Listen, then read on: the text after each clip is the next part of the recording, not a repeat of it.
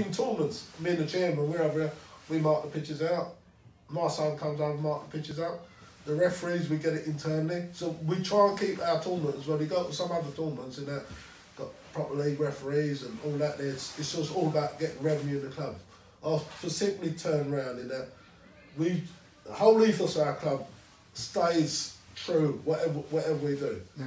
So our tournament, Pacific, is very last one of the year. So when people come over here, earlier tournament, everyone's, all the best teams are going there, all competitive and all that. Where our one's last one is, all relaxed. People all football out, and we get the managers to referee, or sometimes we get some of the parents to come and referee. So the whole atmosphere over here is just completely different.